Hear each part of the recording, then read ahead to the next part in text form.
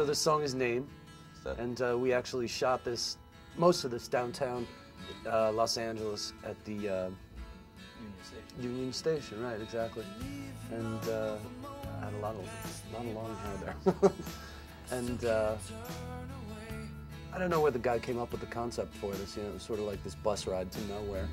Well, we were shooting a video for another song, actually. We were shooting a video for a song called Flat Top, yeah. And then the guys from Warner Brothers said that K-Rock actually started playing this song. So then we so instead of doing started doing a video for this instead of instead of doing the sensible thing and just changing the song in the cassette deck and just shooting another video while we were set up, we booked a whole other one. Yeah. And this was the concept of it. And that's how it goes. So we had like the hot girl and the punk rock dude. I think there's a couple of skateboarders around here somewhere too, because you had to throw those in there for color. Otherwise, you wouldn't get played on MTV. We might not skateboard, but we hang around with people who skateboard. We pay skateboarders to skateboard in front of us to give us credibility with young people. Exactly. And a guy named Jeff Moore did this video. Yeah. And we were pretty convinced he was trying to pick this chick up. Well, he was, and he did. The entire time. I'm sure we can edit that out, so if the guy happens to be married or was married at the time. No, he wasn't at the time. And is still? He may be now. Okay, whatever. That was a long time ago. It was a long time ago. 12 years ago. That's when we were young and punk rockers. Stupid.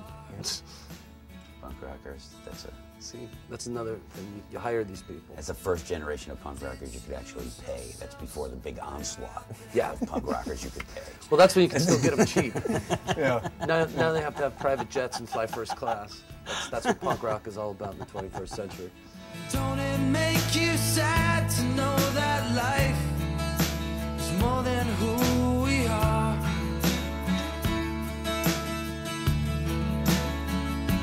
Well, we had been out playing in clubs, you know, and then this song hit, and it was just all of a sudden there were a lot of people at our shows, and it was really funny because, you know, this is just one part of what our band has always sort of been about and done, but you know, I mean, we play a lot of rock songs,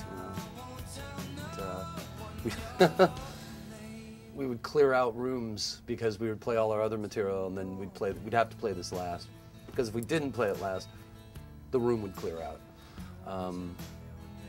You know, but it was kind of interesting to actually see people know one of your songs, you know, and hear it on the radio and just, whoa, you know, it's really on a radio station that you never thought you'd be on, you know. And you know, you know, I had already told myself that if the record that this is on didn't do something, I was going to have to quit and go back to school and get a life. You know? But thank God it worked out. Because this was 12 years ago, we're still able to make a living playing music, which is, you know, a blessing.